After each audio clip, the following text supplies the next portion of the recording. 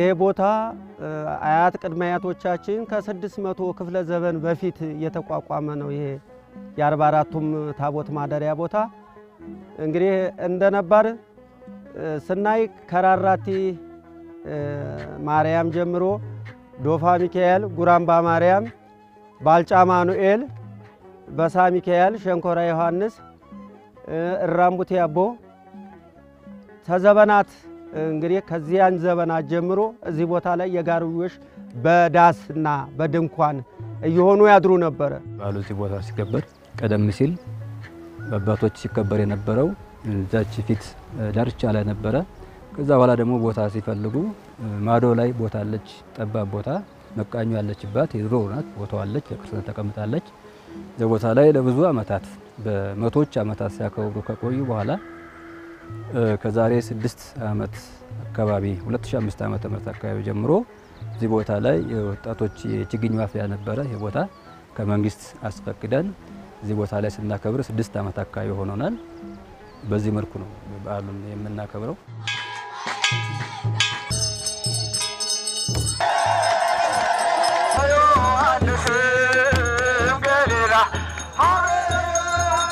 ሚካኤል ታቦት ያለ የሚካኤል ጽላቶች እዚህ ያድራሉ።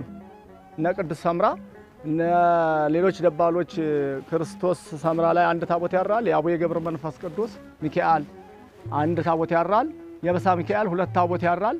እነኚህ ታቦቶች የሚሄዱት በገቡ በ10 ገብተው በ12 8 ሰዓት ላይ ከዚህ አካባቢ ክብሩን አክብረው ወደየ ቤተክርስቲያናቸው ይመለሳሉ።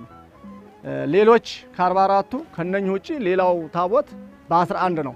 በ11 8 ሰዓት ላይ በደማቅ ሁኔታ ተከበረ በኋላ ህዝቡ አጅቦ በየቤተክርስቲያናቸው ደግሞ እያከበረ ይሄዳል። አገሩን እየመልሶ እየባረከ ወደ አካባቢው ይገባል ማለት ነው።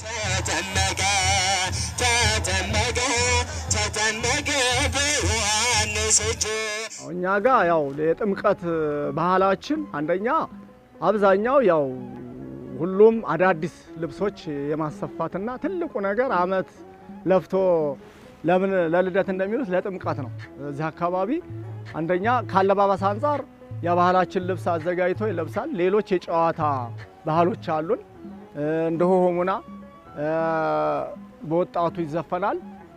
የታቦት ዘፈን በእናቶችና በካህኖች ይዘመራል። በየአመቱ የጥምቀት በዓል በደማቁ ይከበራል። በጣም ብዙ ታቦቶች ናቸው እዚህ የሚያድሩት። ያው ሁሉም በየቤቱም እየተዘጋጀ ነው። ይሄው በየከተማችንንም እያጸዳን በየቤታችንም እየተዘጋጀን እንግዳችንንም እንቀበላለን፣ ታቦታችንንም እንቀበላለን። በድምቀት የምናከብረው የጥምቀት በዓላችን ትልቁ በዓላችን ነው። ነንሰራውን አንጭው ነኳል እግዳልሽ ኦይ ማና ነገ የሚከበር የጥምቀት ባህር አለ። ያንን ቦታ የታቦት ማረፊያ ቦታ ለማጽዳትና ከጎረቤቶቻችን አብሮን ካሉ የክርስትና እምነት ተከታዮች ጋር ያለንን ተሰሰር አብሮነትን ለማሳየት ነው እዚህ ጋር መተን አሁን የተገኘ ነው። ክርስትናና እስልምና የሚለያዩ እንትኖች አይደሉም። በእምነት ብንለያየም ባናኖራችን አንድ ነን። እኛ ክርስትና እምነት ተከታዮች ወንድሞቻችን የጥምቀትን በዓል በነገው ዕለት ስለሚያከብሩ እኛ ሙስሊሞች ከጎናቸው ሆነን ያው የታቦቱን ማረፊያ ቦታ ለማጽዳት ነው የመጣነው። ያው ምንጃር ሸንኮራ ወረዳ ደግሞ የሙስሊምና የክርስቲያን የሚኖርባት ተቻችለው የሚኖርባት በፍቅር እነሱም ለኛ ለችግራችን ደራሾች እኛም ለነሱ በተለያየ መንገድ እኛ ተቻችለን ነው የምንኖረው። ለቅሷችንም ስንሞት የምንቀባበር ሰዎች ነን። ተቻችለን የምንኖር ሰዎች ነን።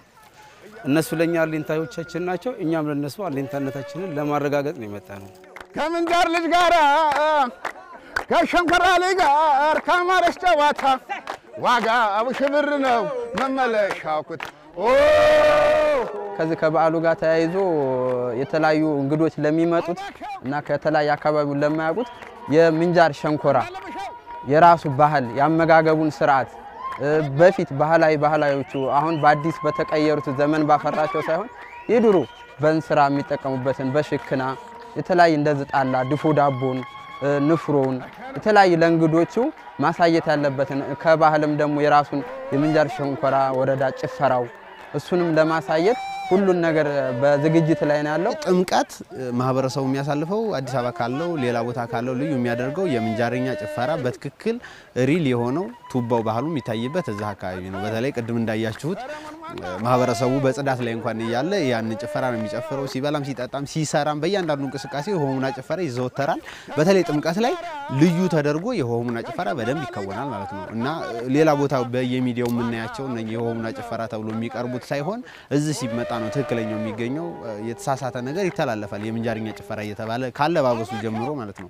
ትክክለኛውን እንትን ጥምቀት ላይ በደንብ ማህበረሰቡ እየከወነ በሆታ በእልልታ በጭፈራ ነው ድምቀት በጣም በልዩ ሁኔታ የሚከበረው ማለት ነው። ከታቦታቶቹ ብዛት በዘለለ ማህበረሰቡ በመተጋገዝ በመተባበር ይሄ አሁንም ማለት 18 አብያተ ክርስቲያናት አንድ ቦታ መተው ሲውሉ አንድነታቸው ላይ በጣም ትኩረት አድርገው ስለሚሰሩ ነው። በባህረ ዮርዳኖስ የተሰየመው ወንዝ ዘበናቱ ሩቅ ነው። ልዩነት የሚያሳየውም እዚህ ጋር ይሄ ውሃ ተላይ በዚህም መጥቶ እዚህ ሁለት ተከፍሎ የባህረ ዮርዳኖስ ምሳሌ ብለን እንደ ኦርቶዶክስ እምነት ተከታዮች የምናበስረው ይሄንን ቦታ ነው። ማለትም ጌታ ኢየሱስ ክርስቶስ በሰው ቃል ሳይሆን በራሱ ቃል ከፍሎ እንድንጠመቅበት እንድንድንበት እኛ እንድንደሰትበት ያደረገው ክርስቶስ ሊመሰገን ይገባዋል።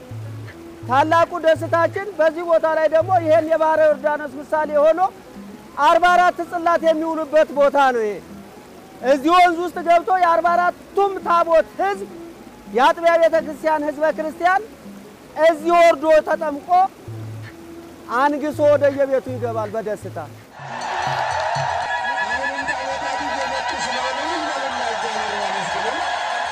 እናንተም እንግዲህ ፋናዎች እናመሰግናለን። መጣችሁ ቀድማችሁ ይሄንን በዓል ለህዝብ ለማስተላለፍ ለማስተዋወቅ ስራ እየሰራችሁ ነው ያላችሁት።